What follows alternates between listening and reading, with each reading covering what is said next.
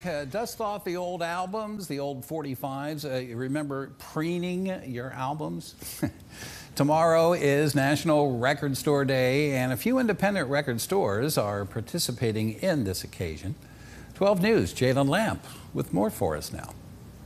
April 20th is Record Store Day, created to promote and support independent record shops nationwide.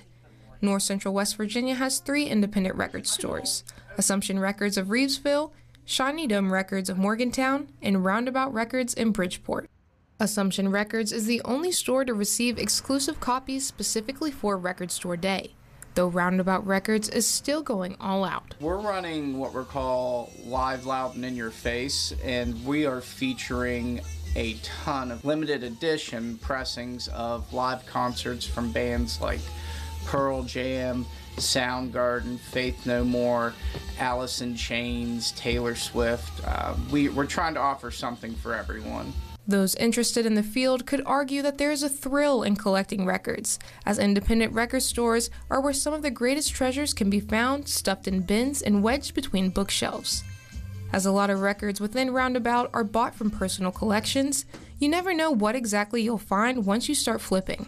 Not a lot of people know about Sparks, but this is their first album, and they were actually going by the name Half Nelson right up until the album was released, and then they notified the label, they changed their name.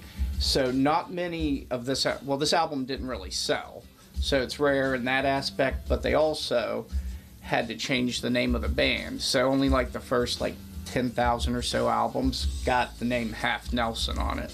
Given how easy it is now to have music at your fingertips with music streaming apps, it isn't only the funny stories behind an album or the uniqueness and the physicality of a record, but the sound quality that keeps its relevancy above all else. A record is a sound wave pressed into plastic, and it's the purest form of media you can get next to the actual live performance. Roundabout Records will be open from 9 a.m. to 7 p.m. for Record Store Day.